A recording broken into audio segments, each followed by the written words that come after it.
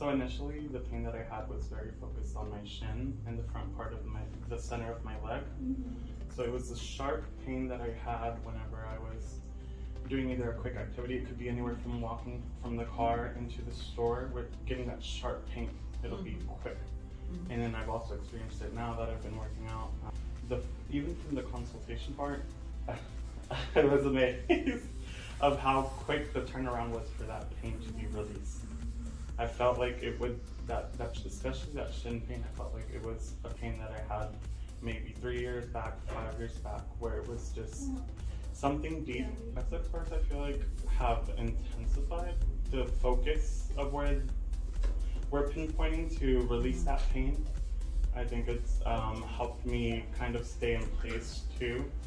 Kind of now to get to the point where it's like, oh, that shin pain is not there anymore. I feel like it's helped pinpoint a lot of that pain that I had then. It's like, which is a complete turnaround. I thought it was gonna take a lot longer.